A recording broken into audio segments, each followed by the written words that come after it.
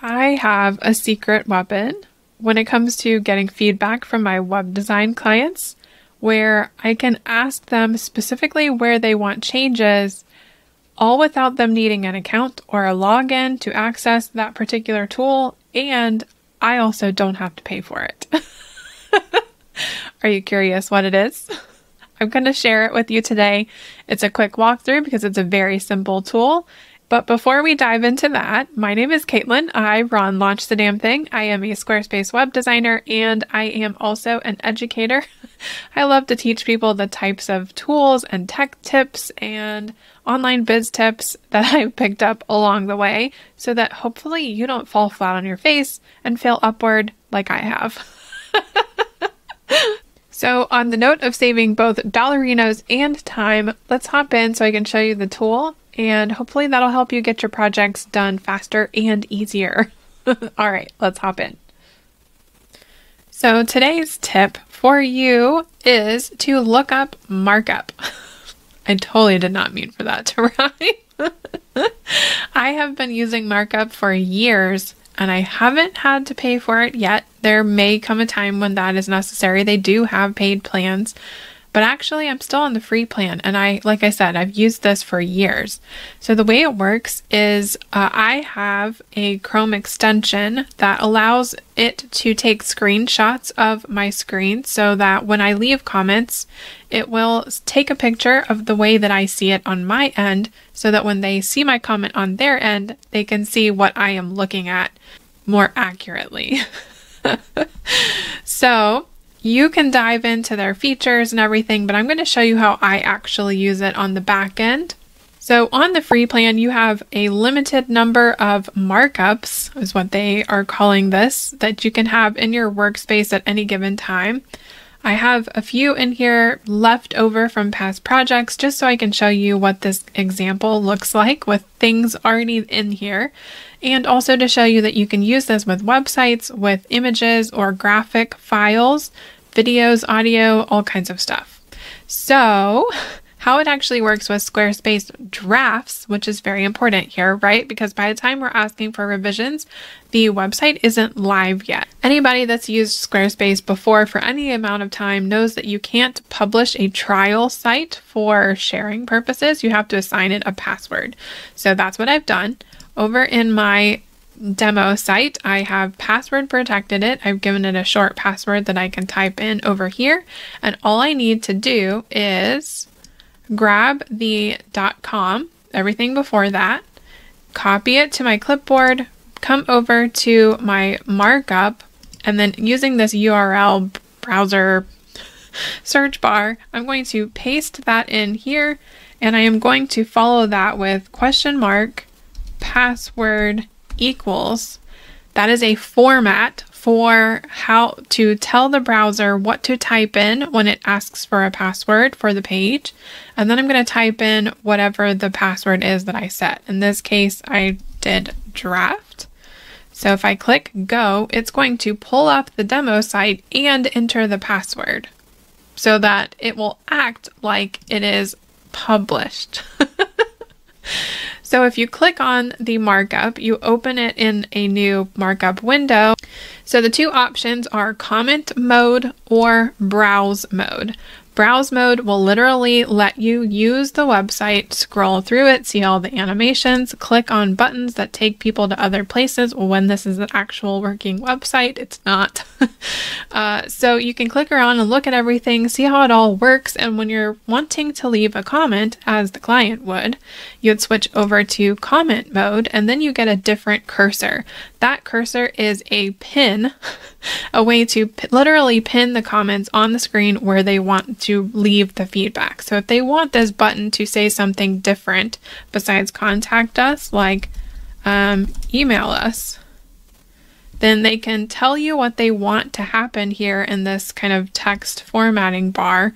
They can add attachments, videos, emojis, and then they can post the comment here in the markup. So what happens is, as the owner of the markup, I will see all of the active comments coming in, and I will be able to click on them, and it will take me to the page where that comment is and scroll down to it so that I can find it very easily. So for example, if we switch back to browse mode and we go to the blog and we scroll down, I think I have a, yeah, there we go. So let's switch back to comment mode and let's pretend like I want to change the title of this post. Change title to meet the author. Sure, why not? And let's leave a comment that says, I think I named him Devin. Why that's sticking in my head, I don't know. Okay, so now I have a few different comments. Over here in the sidebar, as the host or the owner of this markup, I'll be able to look through and say, okay, I've got 3 requests for feedback. 1 of them is on the contact page and 2 of them are on the blog page. And they are all collapsible, so I can go page by page through all of the content. That keeps me on the same page, making the edits to that page without bouncing all over the place and wasting time, which is wonderful. But also, when I go click on that task, notice how it redirected me to the contact page and it slid down the page to show me where that pin actually was. And I can see the screenshot for when it was pinned, so I can guess better, more accurately, what was trying to be targeted. If for some reason the client uses this to pin a revision request to something that's hidden, like the inside of an accordion, it will tell you that. So it says pin to a hidden comment, and you can kind of guess, click around in browse mode, and you can usually find it pretty easily. But not only that, when I've come in here and I've adjusted the thing, I can click this little check mark to resolve the comment. So that tells the client who, if they toggled on email notifications, which I typically do before I invite people, that will send them an email that says, hey, that comment's resolved. So they know, and they can also switch over here to see all of the comments that have been resolved. In the actual comments too, there are threaded replies. So if I have a clarification question to ask, or if they asked me a question and I just want to answer and there's no actual change necessary, which happens sometimes, there's a whole thread that we can have based on this one pinned comment, which is awesome. So that's the gist of how it's actually used back and forth. You can also search through the comments, you can filter and reorder them. You can also preview the design in desktop, tablet, or mobile view, and any pinned comments that are done in those alternate views are pinned within that view, and they will show little notification icons up here. So for example, if I said I want to switch that photo and then upload one, right? So I could just click that, drag a file in here and add a new one. That would tell the designer, hey, actually, I'm not loving the way that photo looks. Let's swap it out with something else, and go ahead and give them the design file for that. So if I posted that, notice that there's now a notification icon on the mobile version only, because that's where I pinned it. So that's a little bit of a hiccup, because sometimes it doesn't translate, and I have to question, do they actually want that change only on mobile, or were they just looking at mobile when they made it? But it doesn't happen all that often, and I can usually clarify. So it's a little bit of a hiccup, but just something to be aware of. Easy to work around though. So you can also hide and show the menu bar over here, and like I showed you earlier, you can set your notifications for whatever you show in here. You can also decide to show pins in browse mode, so even when you switch, you can see where the comments are. So that's how to use it. Everything that basically they offer, which is not a lot, but it's a powerful not a lot. So when you're ready to send this to a client, it's actually pretty easy. You can actually open the markup just like this and click share.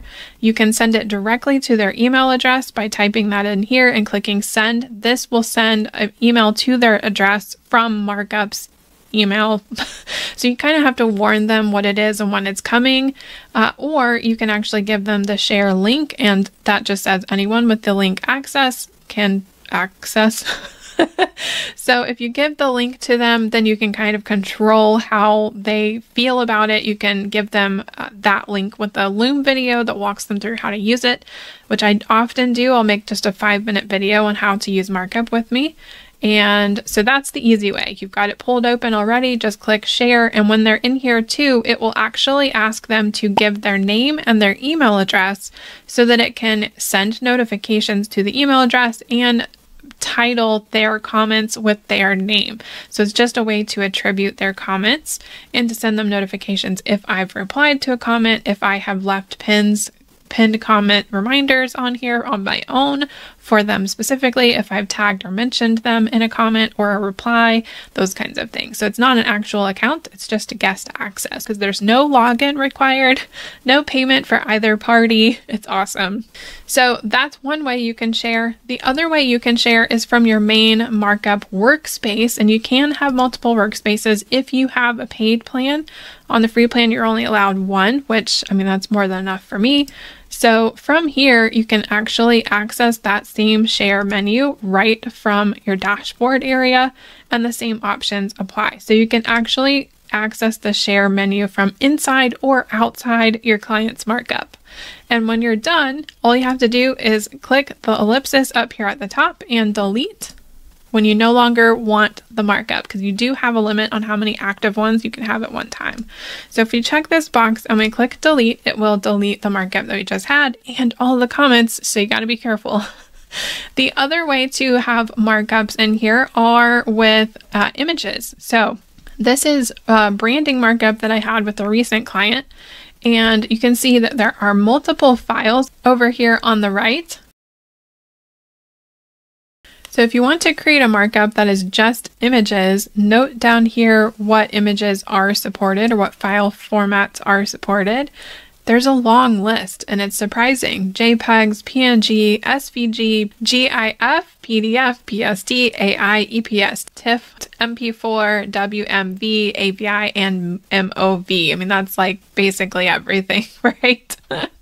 So if you click that and drag and drop your files in, you can upload them to a markup and they will kind of stack in there like we saw with this one.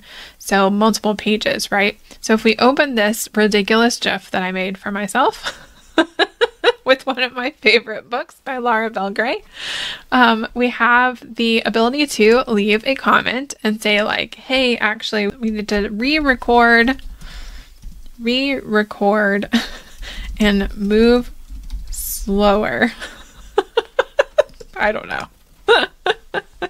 So there we go. That's how you can use markup with your clients for free very easily and get all of the personalized and pinned feedback for your website. So I hope that today's video was helpful for you. I really would love to be able to see more people using this for website and other design markups. Haha. Because it's such a budget efficient, time efficient solution. Your clients won't need a login. That's the biggest piece of this. It's easy to share access to it. I mean, I have no complaints. So go check it out. It's markup.io.